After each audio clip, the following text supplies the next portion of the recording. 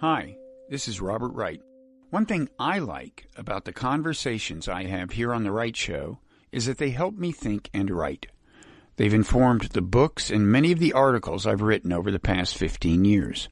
Now, lately, most of my writing has been for my newsletter, the Nonzero newsletter. It covers the kinds of topics you see on the show: politics, foreign policy, psychology, philosophy, spirituality, how to avoid the apocalypse, things like that. So if you enjoy The Wright Show, chances are pretty good that you'll enjoy the newsletter. It's free, and all you have to do to get it is go to nonzero.org and sign up. So I suggest that you hit pause, go sign up, and then hit play. Thanks. Hi, Sarah. Hey, Bob. How you doing? Not bad. Well, Yourself? That's about as good as one can expect these days, as you may have heard. Yes. Let me introduce us. I'm Robert Wright. You're Sarah Posner, familiar to some of our viewers and listeners because we've had conversations before. You're very well known for writing about religion, and I would say in particular the religious right. You've got a brand new book out on that very subject. Yep. And we're going to talk about that. It's called Unholy: Why White Evangelicals Worship at the Altar of Donald Trump.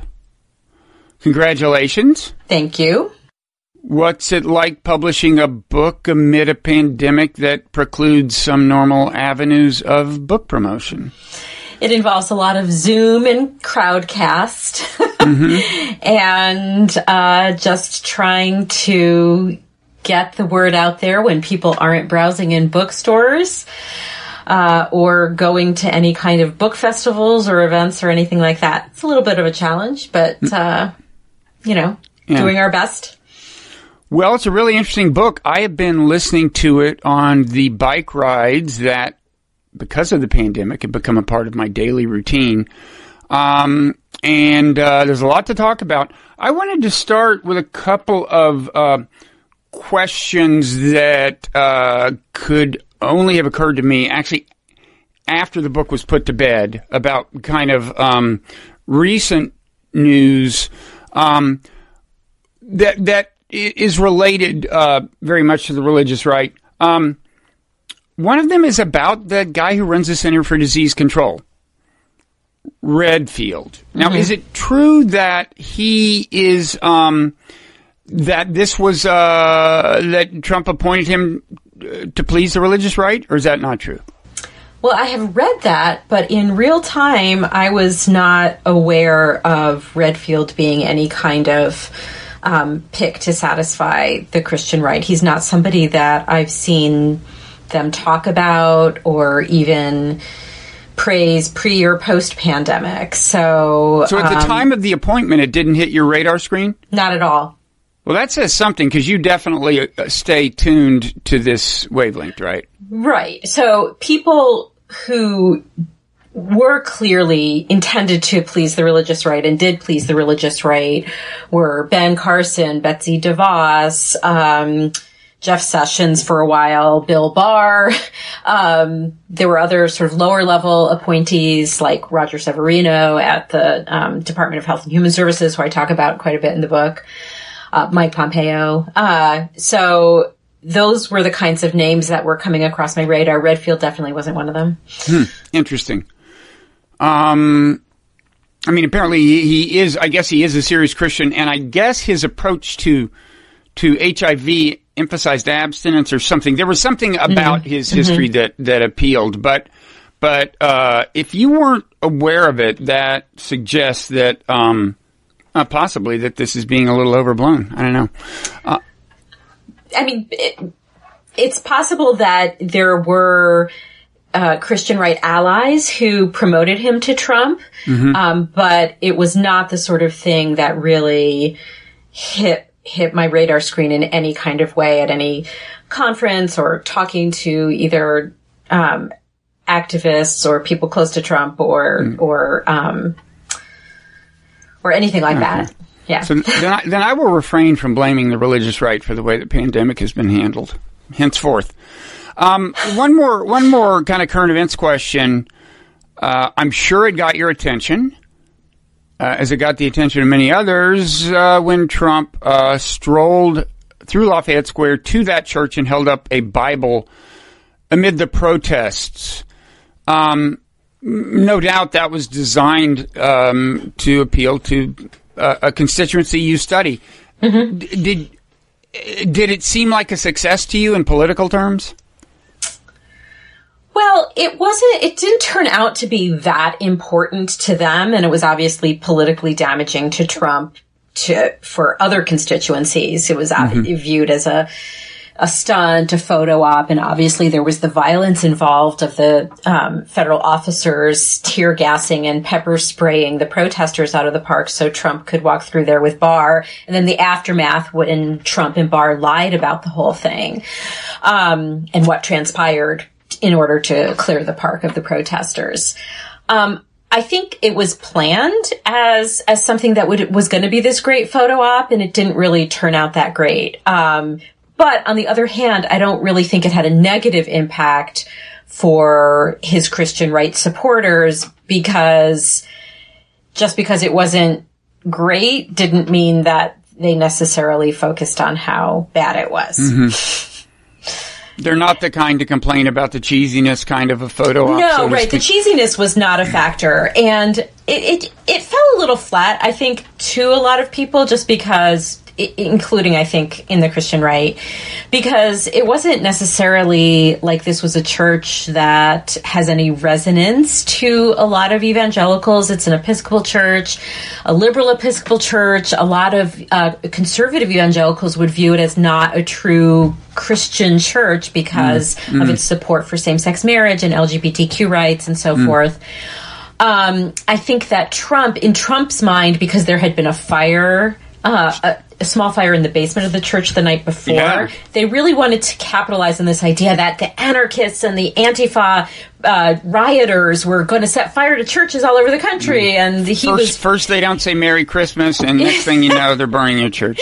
Right. And so I think that was kind of the motivation, to try to make it seem like he was protecting churches from Antifa arsonists, which I think just didn't. I just don't think it really did the trick. Now, I think I remember in the wake of this hearing that Pat Robertson said something not altogether approving of Trump. Now, had there been a falling out between them that I missed? Because, of course, he's like almost the grand old man of the religious right. He started the Christian Broadcasting Company or corporation, whatever it is. Network, Was this a new thing? You know, he said I watched actually the whole episode of that program because, as is your daily ritual, I'm sure. Because I wanted to see sort of the context for Robertson saying that, because it got a lot of what did he say play. Exactly? He talked about clearing the protesters, violently clearing the protesters out of Lafayette Square. In order for Trump to have the photo op. And he said, that was not cool. That's not cool. Which was kind of like hilarious to see Pat Robertson saying that. And then if you watch the whole program, it segues from that to a news segment, which is fear-mongering about the protesters being anarchists and Antifa, anti-American, agitators who are going to turn the streets of America into a riot zone. So I think that if you were just casually watching the program, you might not have even really noticed or paid attention to what Robertson said, because then the next news segment was so filled with vivid imagery about so-called rioters that I think that probably would have been what stuck with you. But what stuck to the mainstream press was that Pat Robertson told the president that what he did wasn't cool. But it didn't, I just don't think that it had very much traction otherwise. It was kind of like the Christianity Today op-ed back in December, where the Christianity Today editors called for Trump's impeachment. And then the rest of his evangelical base was like, that's just Christianity Today. Okay. So, as for the book, let's go ahead and do the plot spoiler and ask you to answer the question raised by the subtitle, why do white evangelicals worship at the altar of Donald Trump? I mean, of course, the context of the question is that he would seem to be either not a very good Christian or not a Christian at all. He's the kind of guy who thinks that the book of 2 Corinthians is called 2 Corinthians and on and on and on. I think when they asked him, what was it when he was running for president, they asked him if he ever asked God for forgiveness, and he kind of said, nah, or something. What did he say? I forget what he said, but it was almost, it was like, I could be a better politician than that, It's like, that most people would think that's not a hard question, and I guess maybe you could admire him for his candor, but then there's the porn stars and so on. So that's the reason a lot of people outside of the evangelical fold do not understand the support for him, right? Right.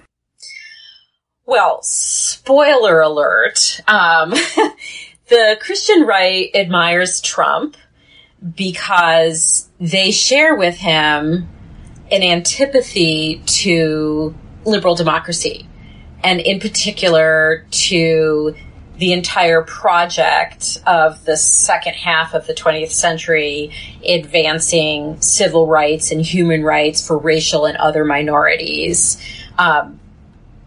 increasing or bolstering the wall of separation between church and state. And, even in the wake of Watergate, beefing up oversight, separation of powers, judicial independence, and a free press. It turns out that they share a lot of animosity towards those things. That's kind of the spoiler alert. But along the way, there was sort of a lot of excuse making as to why a movement that had long demanded of presidential candidates that they not only be a Christian, but they have a salvation story to tell about themselves, how they came to Jesus, that they had a way of communicating to the base how they would govern from a biblical worldview or from a Christian perspective, how they would restore the Judeo-Christian foundation of America. These were kind of the buzzwords that were always used. And so what were the excuses that they made to come to Trump when they had the choice of, Marco Rubio or Ted Cruz or even Scott Walker, who, like Cruz, is a preacher's kid and talks their language. And so there were a number of excuses made along the way, or rationalizations. Obviously, the one that people know about is he said that he would nominate the judges that they wanted, and that he would nominate judges who would overturn Roe v. Wade or protect their religious freedom. And so from that perspective, it's seen as a purely transactional relationship where it was kind of a quid pro quo that, he said, I'll do these judges for you. And they said, okay, we'll make sure everybody comes out to the polls for you. But it's more,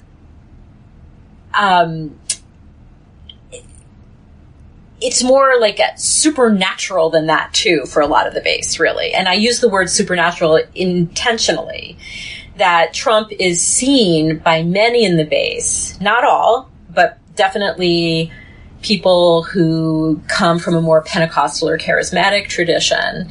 He's seen as someone who is anointed by God, somebody who's like King Cyrus in the Bible. He may not be one of us, but he's protecting us and our way of life, or our vision, our Jerusalem, America. And so there's a lot going on there, but at the heart of it is that he was willing, through rhetoric and action, to dismiss and undermine the entire project of liberal democracy, which many in the Christian right see as antithetical to their project of restoring Christian America. Okay, so there's a few things going on. For starters, they sense a commonality of values between what Trump represents, between his political movement and themselves. And one thing, and we'll get to this, that you've alluded to already, is the values aren't just the ones we normally think of when we think about the bond, right, between the Republican Party and the religious right. It goes beyond abortion and LGBT. And in fact, in your telling the kind of origin story of the religious right as a movement is really emphasizes different things than that. So there's a commonality of values, but you're saying that when they're willing to overlook the fact that this guy who's going to be kind of their leader is not a very good Christian, it isn't merely transactional. Now, before we get back to the supernatural part, is this related to how much they feel under siege? In other words, it seems to me that the more threatened you feel, the less picky you're going to be about who the leader is, so long as you think that leader is going to be effective, right? So and Trump has the aura of a strong man, right? And he, as a guy who's going to go, the field general who's going to go get the job done, right? And I'm sure a lot of them would say they'd rather have a guy who really went to church and really did all this stuff and didn't do some of the things Trump does. No, I actually think they'd rather have Trump. Well, but wouldn't they rather have somebody who was both?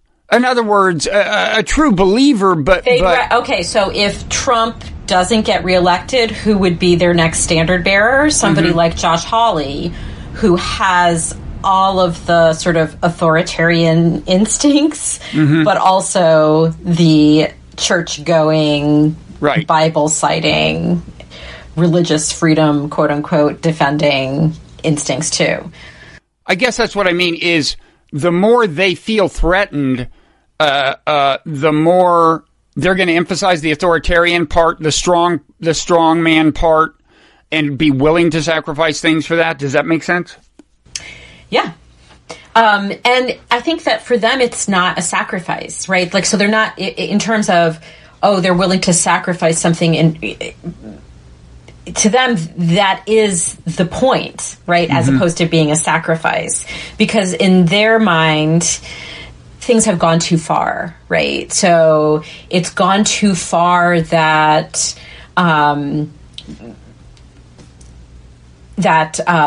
LGBTQ people can now be protected from employment discrimination. That's just another example of how the whole civil rights project has gone too far, or that the Supreme Court has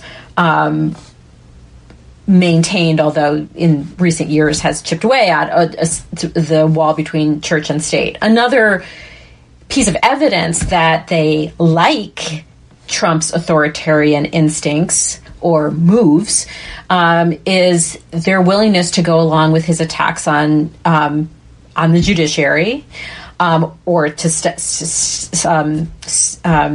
the judiciary with like-minded judges, but also his attacks on a free press. I mean, the Christian right is one of his top promoters of the idea that the news is fake news and that it's out to get him. Or that the government, is the Christian right for a long time blasted, government, anonymous government bureaucrats in Washington who are trying to take away your rights. But now they've gone all in with Trump's conspiracy theories about a deep state, that not only are they trying to take your rights as a Christian away, but there's some vast, deeper conspiracy to undermine you, to undermine the American way, to undermine Trump. Yeah, it's just a tangent, but the conspiracy theory part goes way back. I remember when Pat Robertson would talk up the New World Order, the black, kind of the black helicopters are going to come take our sovereignty away. Now, Trump periodically revisits that theme. He's very anti-global governance, but I never totally understood why that would be part of the religious rights message. I mean, I saw it as, I guess I see why it would be part of the rights message, kind of, why there would be an emphasis on national sovereignty. But the extent to which kind of Robertson did that up always seems strange to me. But does that... Well, for the Christian right, the the idea of the New World Order comes from their end times theology, where that's part of when the Antichrist returns, when the Antichrist comes, he's going to force everyone to be part of this New World Order where individual nations won't have sovereignty, but there's some nefarious global leader who's going to force you into some supposedly liberal ideology. And so that was already a sort of a resonant thread in a lot of evangelical communities and charismatic and Pentecostal communities. But then with Trump, you also have the added layer of the resurgence or the reemergence of what we call the alt-right, but these far-right white nationalists and people like Steve Bannon, who also attack the globalist ideology or globalist or just the idea of globalism. You know, and when Bannon talks about that, he's not just talking about a global economy. He's talking about the whole idea of liberal democracies helping or spreading or seeding liberal democracy or civil society in other countries, like particularly after World War II, right? Or after the fall of communism. I mean, he's referred to that as a humanitarian expeditionary force, in this sort of pejorative way of looking at the U.S. having a role in the world of helping societies or helping fledgling democracies build up civil society and democratic institutions. Someone like Steve Bannon portrays that as this nefarious globalism, which is forcing these kind of liberal democratic ideas and about human rights in particular down everybody else's throat. And so these two kind of strains of anti-globalism really come together in Trump. I don't know that he's necessarily that familiar with end times theology, although maybe some of his evangelical friends have filled him in, but I don't really necessarily see it coming from that. When he talks about that, I kind of feel that it's coming, my sense is it's coming more from like a Bannon kind of ideology. Kind of just ethno-nationalism. Yeah. So on this, so let's get back to Cyrus and this idea of the supernatural, because I think, so as you said, there's this idea among evangelicals that Trump can be compared to Cyrus, who was a Persian king who kind of delivered the Jews, this is in the Old Testament, from their Babylonian captors, right? They had this had been their disaster. The Babylonians came to Israel, took them off, and Cyrus defeated the Babylonians, returned them to Israel. And comparing Trump to Cyrus, I'm struck by a couple of things.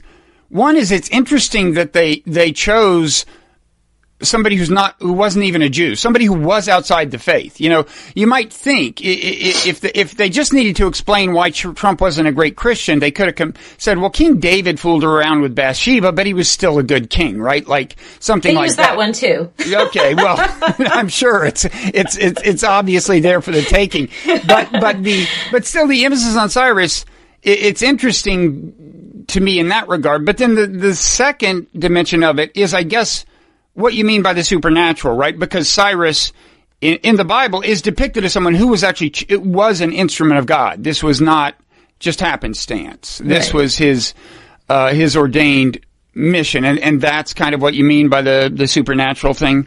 Yes, that sometimes God chooses an unlikely leader to save a nation at a particularly precarious time. And so Trump, obviously, right? You know, like it doesn't seem obvious to you or me, right? But when they talk about Trump, when Trump's evangelical supporters talk about him, they talk about all of the things that he has been brave and strong enough to do, unlike other leaders who've been more tepid or afraid of political correctness or afraid of which way the political winds were blowing.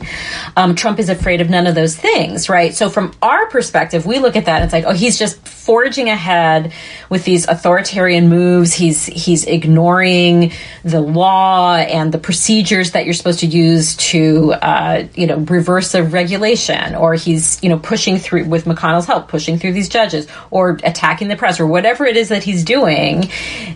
That is portrayed as being very brave, as opposed to being very authoritarian. and so these are all virtues, which is why I say, it's the authoritarianism that they like. They don't like him in spite of the authoritarianism. They like him because of it. Okay. And I guess kind of relatedly, you're suggesting that there's a more thoroughgoing connection between the values of the religious right and the values of Trump than we might think. And I think one way to get at that is to go back to the origin story of the religious right. So what I'm saying, viewed from afar, one might think, as you suggested, well, okay, they've got a couple of issues that are important to them, gay rights, abortion. As it happens, the alt-right is part of the vehicle for delivering progress as they see it on these values, and so they'll take that. You want to argue that actually there's a deeper connection with the values of the alt-right, right?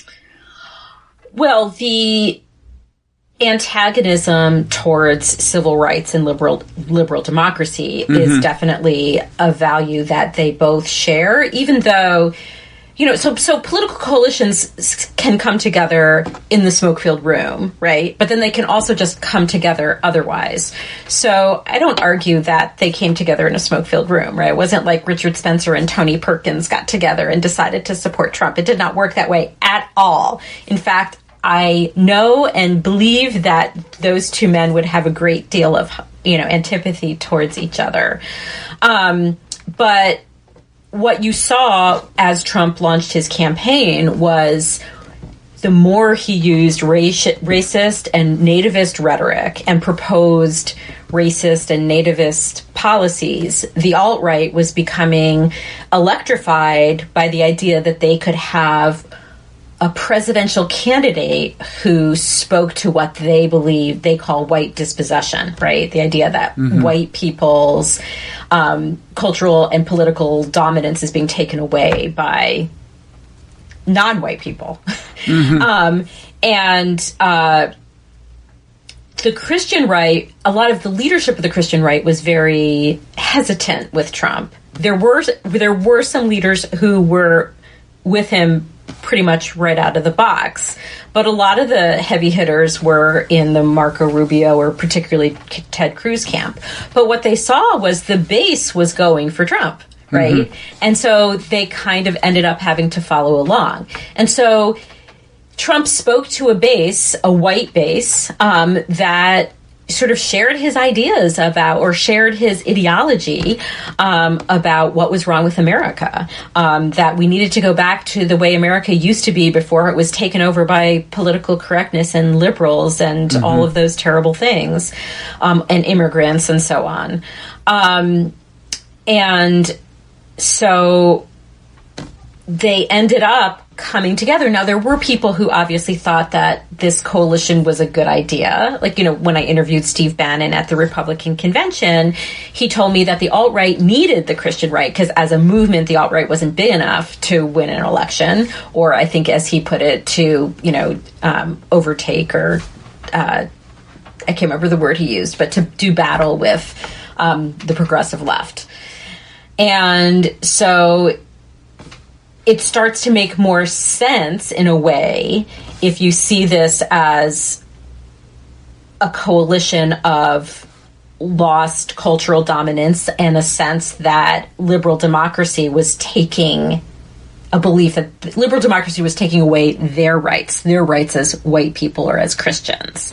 And then when you look back at you had asked me about the origin story. That was kind of a long answer. Well, can I just actually pick up on that one thing when you said they're identified as white people or as Christians? Seems to me it's like a little hard in trying to discern the exact motivation. It's a little hard to control your variables because when they look back for a lost America, like say of the 50s, before all the turmoil and before any of them were before Brown v. Board of Education and before most of them were born, right? I mean, it's true that it's a whiter America, so you could say this is fundamentally a racial motivation. On the other hand, it was also America in which more people said Merry Christmas, and there was prayer in the schools. It was a more religious America. It was a less secular America. It was America. It was an America with no gay rights. It was I mean, the abortion thing is a little dicier, as we'll get to, but you know, it's, because another thing you point out is, there's an identity, they identify more than you might imagine, with, you know, kind of Putin's, the ethno-nationalism in Putin's Russia. And there too, it's partly there's Christianity involved, but it's also a nostalgia for a lost world in a lot of ways along other dimensions. So it's and I think here maybe the origin story becomes important in trying to sort through the motivations. But you take my point, right, that nostalgia is a kind of a fuzzy thing, and in this case in particular, there were a lot of different things that were part of the America that they're nostalgic for. Some religious, some ethnic, and so on. Right?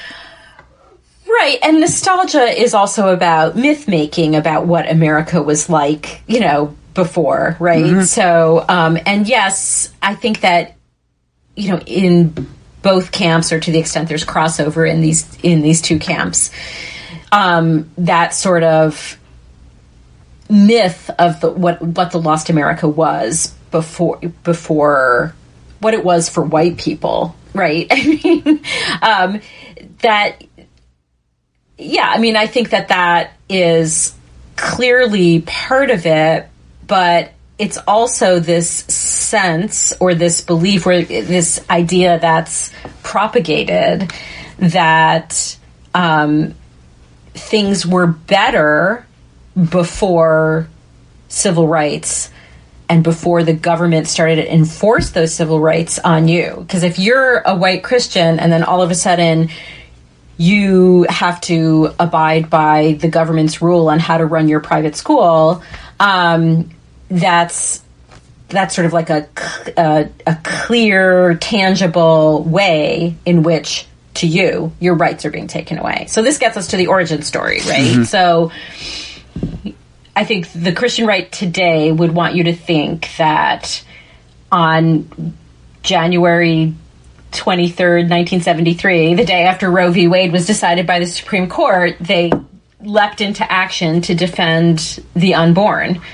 And that's the origin story of the Christian right. But it really is not. That there were Catholic activists who were very much opposed to abortion, even before Roe, but that they had a hard time convincing a lot of their evangelical potential allies that this was something that they needed to get involved in politics over. And the thing that really did get white evangelicals involved in national politics was the desegregation of private schools. So after Brown v. Board and court-ordered school desegregation of public schools, the IRS decided that it was federal policy that if we're going to have desegregated public schools, you can't use a private school to do the things and use your tax-exempt status to do the things that we don't let the public schools do. And so it took away or threatened to take away the tax-exempt status of private schools, including private Christian schools, if they did not basically desegregate. Now, some of them weren't explicitly, some of them were segregation academies. They were formed for the explicit purpose of being segregated. Others were not explicit segregation academies, but they were essentially all white.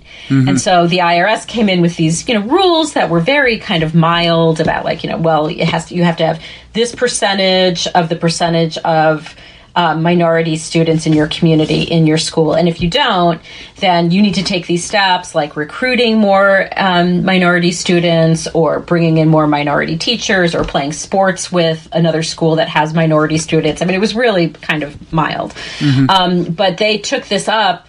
Particularly, there was a Christian school expert and promoter named Bob Billings, who was actually the first executive director of the Moral Majority, who took this up as like his own personal political crusade. And this is, in this, you see the roots of the Christian right's antagonism towards the government, and the idea that the government, when it enforces civil rights for other people, is actually taking away Christians' rights to religious freedom. Okay, so court-ordered desegregation, first in the public schools and then in the private schools, in effect, or the private school, whether that was court-ordered or not, government-mandated desegregation of public and private schools, you're saying was the original motivating issue that started turning the religious right into an organized political thing.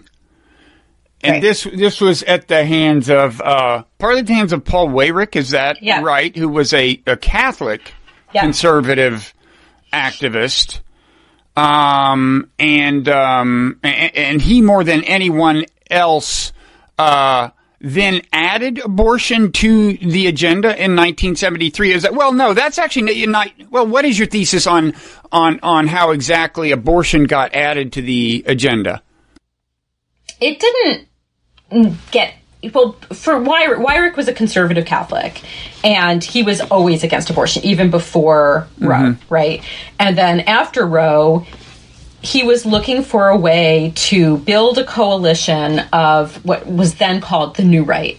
And the New Right was kind of, like Goldwater conservatives, a group of activists and people like Weyrich. Weyrich was sort of one of the key players who believed that the Republican Party and the conservative movement needed an infrastructure in Washington, and an infrastructure that was different from, say, like the National Review kind of country club conservatism, that was more focused on blue-collar workers in the heartland who were being, left behind by conventional Republican politics. Sound familiar? And, so I argue in the book that this is a forerunner of the Trump coalition, right? Because he's looking to bring together, ethnic whites and religious conservatives, mostly religious Christian conservatives. And so he's looking for a way to pull all these people together. And he has Catholics who are anti-abortion, and he sees the need to bring in white evangelicals and fundamentalists into this coalition to really build a robust right-wing coalition to undergird the Republican Party. And he just can't convince the evangelicals to come on board. And then this school... And he's dealing with the leaders at that point, right? He's you mean he can't convince individual... He's trying to recruit a leader, right? So he doesn't... there are people who are well-known, right, in evangelicalism, right, or in the fundamentalist world from which, Billings and Falwell come, right? But to get them organized at a national political level, this was a great frustration of his. He couldn't find the issue that was that's the spark that's going to get these people excited and into it, right? And abortion wasn't really it. But Billings was such, he was so engaged in this Christian school issue. And Weyrich really liked him. I mean, I got the sense, I looked at, I researched Weyrich's papers, which are at the University of Wyoming, for the book. And I really got the sense from looking at all of the correspondence from this time that Weyrich really liked Billings a lot better than he liked Falwell.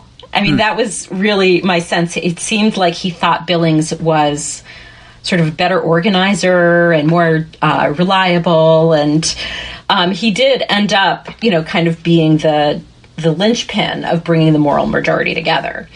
And then afterwards, they brought on abortion, I think in part because they realized that to have this Catholic and evangelical coalition, they needed to have some shared issues too, and so abortion kind of became that issue.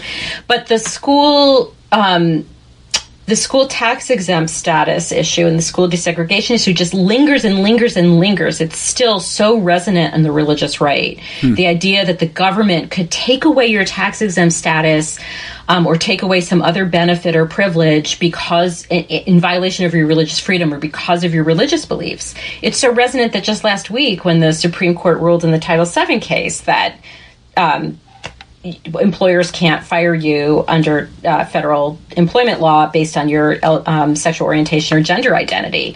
One of the first things that Christian right leaders started talking about after the decision came down was, are they now going to take away our tax exempt status as churches if we don't hire LGBTQ people? So it just hangs over everything, and this idea that the government in enforcing or vindicating the civil rights of other people is necessarily taking away Christians' religious freedom. Okay. So the moral majority is formed, I think, formally at the end of the 70s, 79 or something. So Roe was in 73. So by 79, abortion had kind of caught on at the grassroots, right? By the time the moral majority comes into existence, abortion is an issue of genuine concern among grassroots evangelicals. Is that starting fair to be? Yeah. Because, I have a theory about why it was kind of ripe for the picking, so to speak, why it was a natural issue to rally around. When Roe came out, I was a sophomore in high school in Texas, and I had a couple of teachers who expressed opposition to it, a biology teacher and a history teacher. And now I don't know. I would think almost certainly the history teacher was an evangelical. The biology teacher could have been a Catholic, but anyway, what the history teacher said was the people who favor abortion are the people who want to have their fun and not pay for it. So for him, he was associating abortion with a kind of irresponsible promiscuity and with premarital sex and with a bunch of things that, in fact, a lot of evangelicals were opposed to, right? Right. I mean, I think that there's a difference between I think, this is just encouraging a promiscuous culture, a promiscuous secular culture. And I want to get involved in a movement that's going to change this on the national level, or get involved in a movement that's going to really motivate people to run for office based on their opposition to this issue or some other issues that mean a lot to me. And that was what Weyrich was talking about. He talked about it in a lot of different fora afterwards, as sort of like postmortems on how the moral majority came together.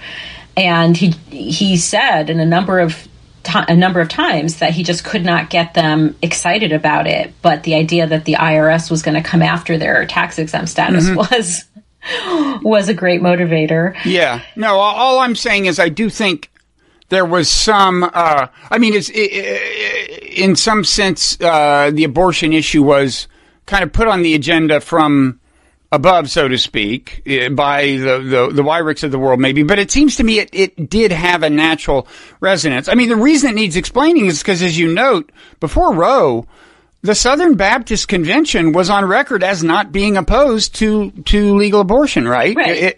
It was not a matter of doctrine among evangelicals before Roe. Right. As opposed to the Catholic Church, right. I'm just saying, I think the conditions were kind of, in a certain sense, ripe. It was in a way, it's not hard to associate it with opposition to an increasingly secular kind of morality that you see as a threat. I think that's true. And then also, I mean, I don't really get into this in the book that much, but Francis Schaeffer played a big role in bringing evangelicals in with his movie,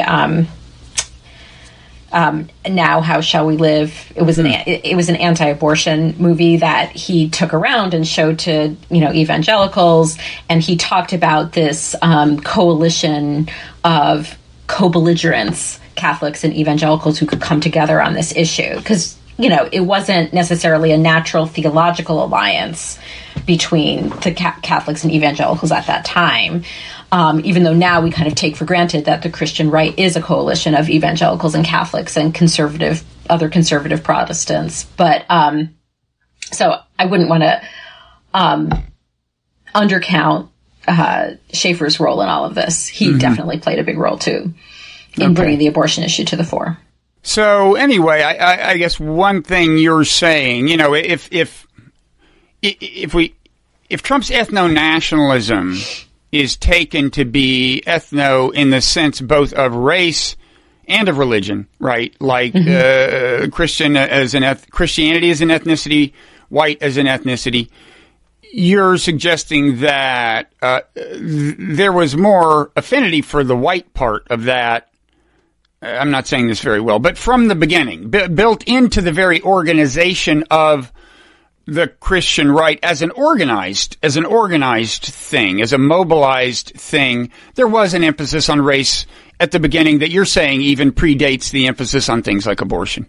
Yes.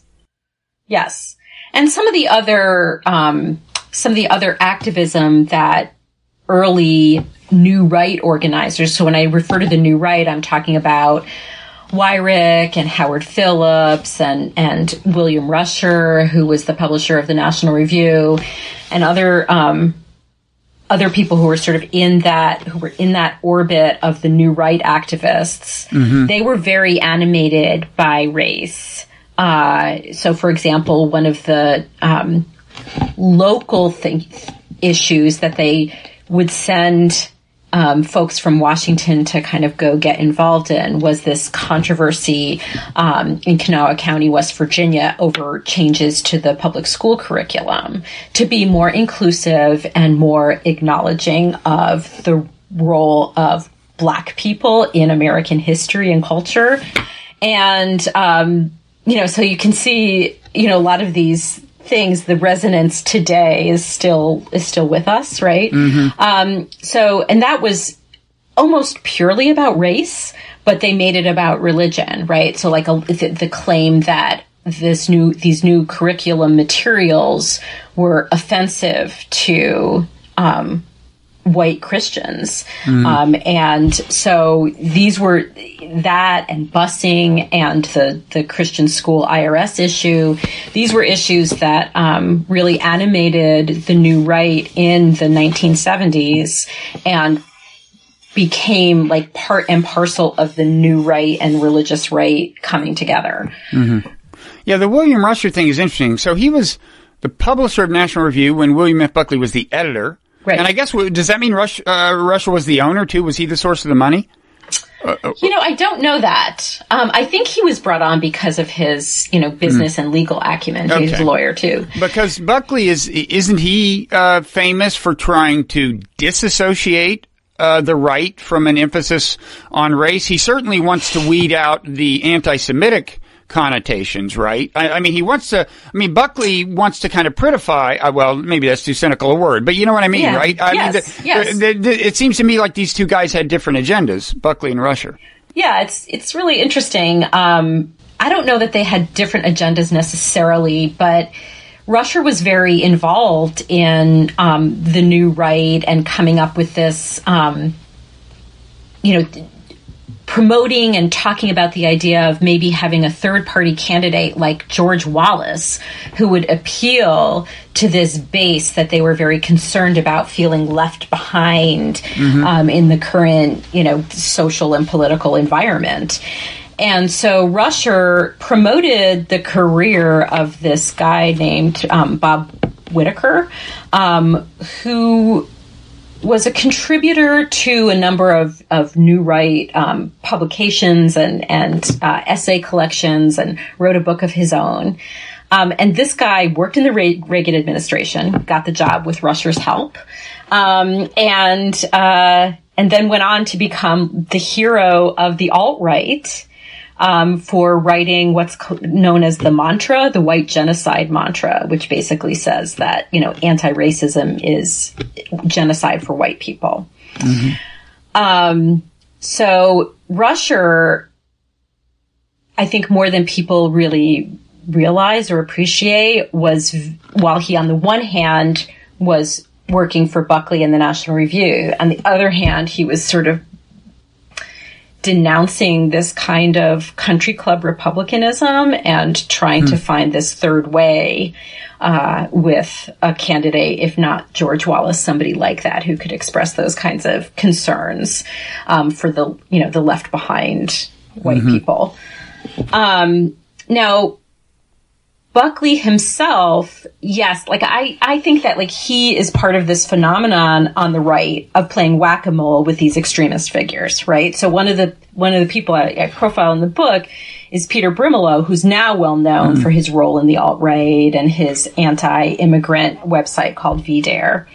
And he at one time was kind of the toast of the town. He wrote a book, an anti-immigration book. He was published, he wrote for National Review. He had a cover story based on his book in National Review. And then Buckley came under pressure because, Brimelow is a racist. And so he fired him. But, over the years, National Review has had other writers like that have been let go or exposed as having been. Right. Who was the one who was fired about a year ago? Yeah, it was a little longer than that. Yeah. So John Derbyshire, who now writes for Brimelow's VDare. So Brimelow calls this whole establishment Conservatism Inc. That, that they, secretly, agree with their views, but they have to be sort of respectable about it. And so they have to cut loose these people who are too honest about their views on race in particular. Yeah. So on the immigration issue, it's, and again, this is a case where maybe you can try to separate the effects of race and religion. On the one hand, I guess the religious right, that demographic includes no few working class whites who might feel threatened by immigrants, period. So as an economic matter, there might be a sense of threat that they can take the jobs that we need. On the other hand, a lot of the immigrants are Christians, right? The immigrants who could take their jobs are Christian. Now they're not Protestants. But on the other hand, it seems like the religious right isn't too picky about that particular issue in the way they might have been 50 years ago, right, when Catholics were considered almost alien to many Protestants. So, but anyway, I guess the religious character of immigrants from the South has not been enough to endear them to the religious right, at least so far as that is manifest in the attitude toward immigration policy? Yeah, so, I think that among white evangelicals, there is... Trump is correct on immigration. Now, there are a growing movement within white evangelicalism that is opposed to that kind of not only anti-immigrant rhetoric, but anti-immigrant policy. But it's been largely sidelined aside from doing on the ground work, like refugee resettlement, not that there are any refugees coming anymore, but, there are evangelical groups like, World Vision, World Relief, who, help resettle, refugees in the United States and are we're very opposed to immigration restrictions and refugee restrictions.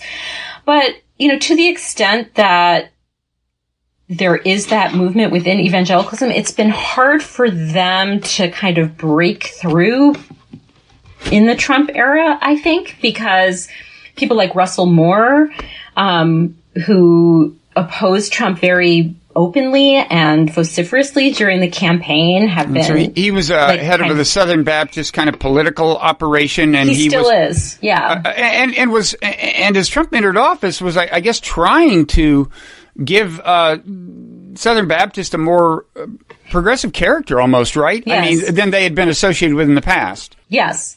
But he's been, largely silenced on that. Now, he not more progressive on like immigration and race issues, not more progressive on issues relating to abortion and LGBT issues. He's definitely very conservative on all of that, those kinds of issues. So in that sense, the Trump presidency has been, for an evangelical like that, the Trump presidency has been good on those issues. And someone like him has been largely silenced on the other issues, on the race and immigration issues.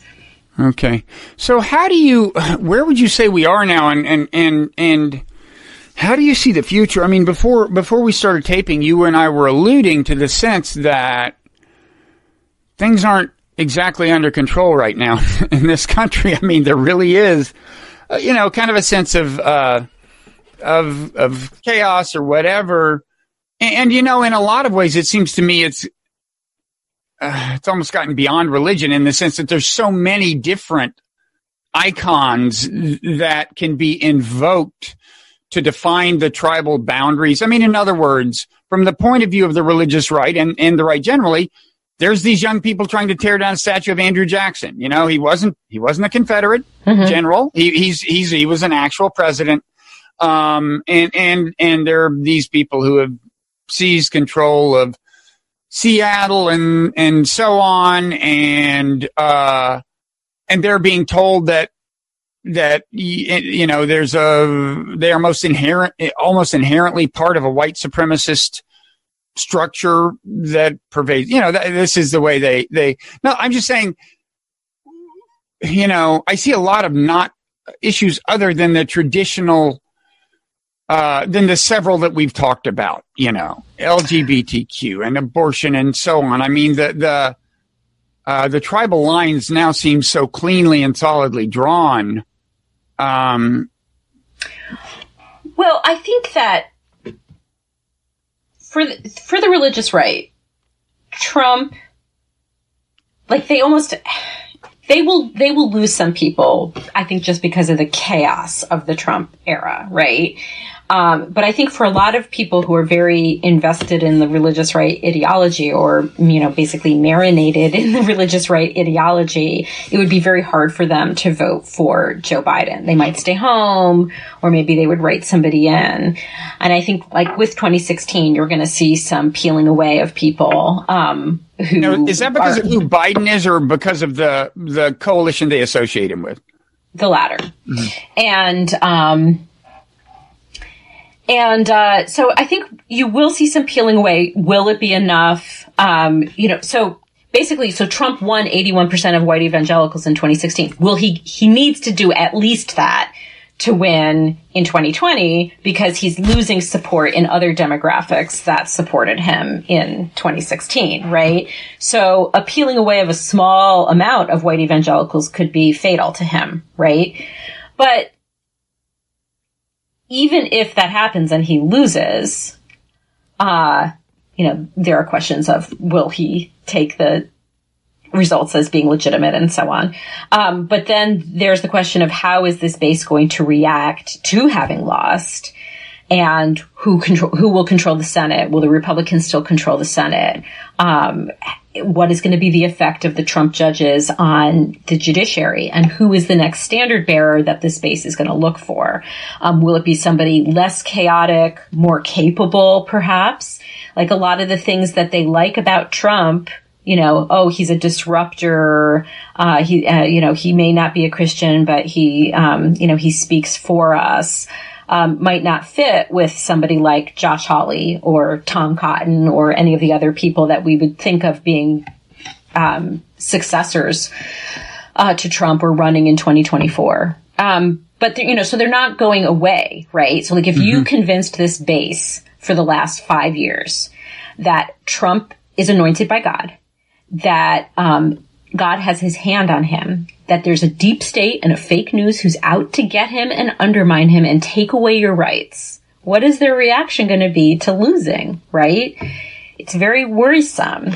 And I think that in terms of the situation now, I think the coronavirus thing is kind of an unknown factor. I think we don't know. I mean, how many people are going to be dead by election day, and what's going to be the reaction of the electorate? Who knows? I think on the Black Lives Matters protests, I think that the Christian right, this kind of standard view is, what happened to George Floyd was terrible and a tragedy and shouldn't have happened.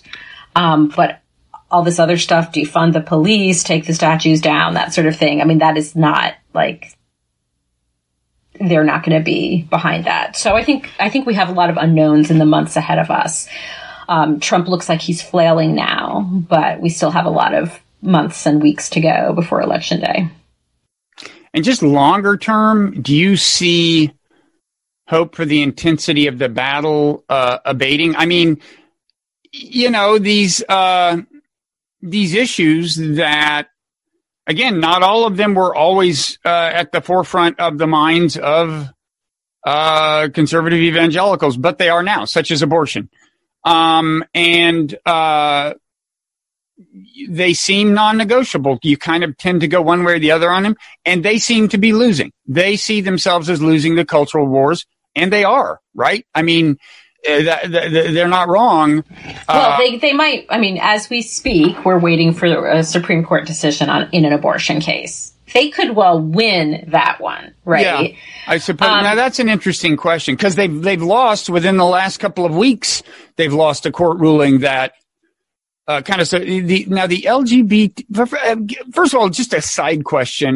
This is really naive, and I know I sound like an old guy when I ask this, but LGBTQ, is the Q part technically necessary? It seems to me that the preceding letters encompass everything the Q would encompass.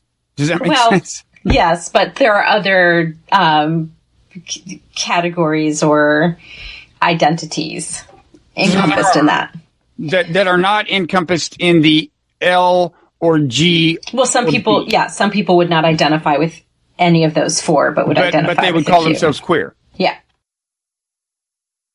And what would be the distinguishing feature of these people? You don't have to go into this, you don't want, but I genuinely don't understand what the extra category is for. Well, can I answer your question about the Christian right losing the culture war? Why you skip the question about what I was going to say is this whole idea of religious freedom, when I said earlier that the idea about the government enforcing the rights or vindicating the rights of of minorities, whether they're racial minorities or sexual minorities, is necessarily the infringement of your religious freedom, right? So that was the issue with the Christian school tax exempt status. Mm-hmm. And it's the issue now with LGBT rights, right? So they viewed, Obergefell, same-sex marriage, an infringement on religious freedom. Masterpiece Cake Shop, the case involving the baker who wouldn't bake the cake for the gay wedding, because that is, in their view, an infringement of their religious freedom. And again, now they're taking this employment discrimination case in which religion was not an issue before the Supreme Court, right? They did not raise the religion issue in that case. But Gorsuch, in his opinion, in his majority opinion, says, well, we haven't answered the religion question today, but that would be an issue potentially in another case. And they're clinging to that as the possibility of okay, so we can maybe get a religious out or religious exemption from having to comply with this another civil rights law. So they, I think, are, over the past several years, are embracing the idea that, yes, they may be in the minority on public opinion on these issues, but they're going to use that to say, we're now in a minority opinion, but we shouldn't be oppressed over it, that we should have these carve-outs. Mm-hmm. But, that's not what civil rights laws are for. If you either have a civil right or you don't have a civil right, right? It's not like if you carve it away for certain people who are, think about it. We wouldn't have, that's what they tried to do with the Christian schools, that they had a religious exemption to discriminate against Black students. But as a political matter, if they got some of those carve-outs, that's an example of something that might lessen the intensity of the grievance. And then the other one would be if they got a favorable abortion ruling, right? Which yeah, but I don't, so you think that it's going to lessen the intensity of the grievance, but like there's very little that lessens the intensity of the grievance, right? Well, that's my question. Do you think anything could or would? I mean, as I said, there are now so many issues invoked, so many issues defining the tribal lines that I wonder, but, and as you and again, you think immigration is a big galvanizing issue for these people as well, and so on. But I'm asking you. No, I'm asking. I mean, it is my general feeling that the less threatened you make groups of people feel, the less intensely motivated they are to fight. Yeah, that is my feeling. But I'm just asking you the question. Right, but I think that their view is that they are under siege by a secular society in multiple ways. Right. So even if, and it'll take years, it'll take years of litigation in the courts to figure out, so like under what circumstances. Churches are already exempt from Title VII. So if you're a church, under Title VII, you can't be made to hire someone to work as a priest or other position in your church who doesn't meet your religious requirements. So it's not like churches are going to be shut down over this. But I think that what many in the Christian right are thinking now is they want a Hobby Lobby for the Title VII law. So Hobby Lobby was the case where the craft store chain did not have to provide the contraception benefit in its insurance plan to its employees based on a religious objection. And so that's what they're aiming for here, is just a private corporation whose owners say it violates their religious beliefs to hire a gay person.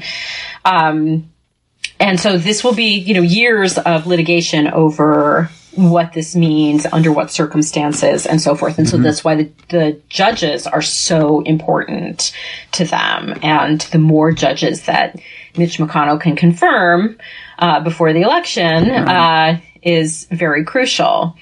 And so there is, it might look to you like, they've reached their limit here. But there's always some other permutation, and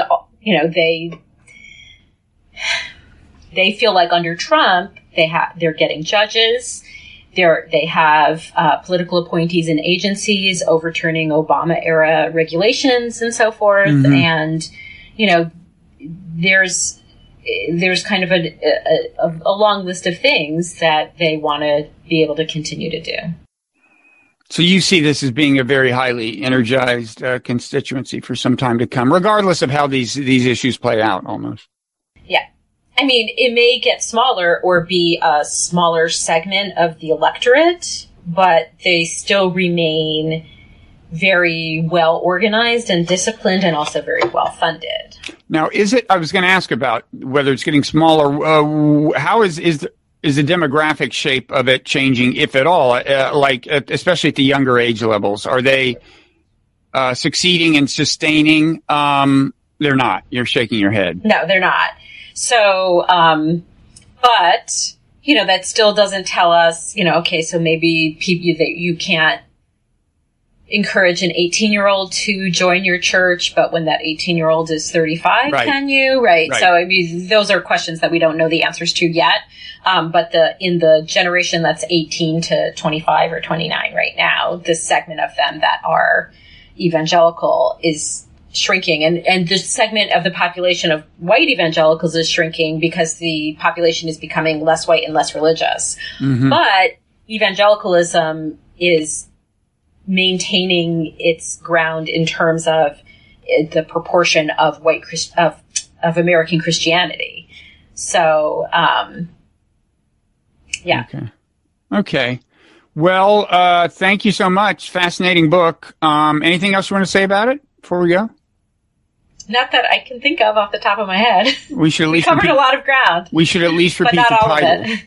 Unholy is the title. Why white evangelicals worship at the altar of Donald Trump. And yes, there is a lot we didn't have time to get to. So this is no substitute for reading the book. That's right. As I'm sure you'll agree. Okay. Well, thanks so much, Sarah. Thank you. Thanks for doing it. Okay. Bye-bye.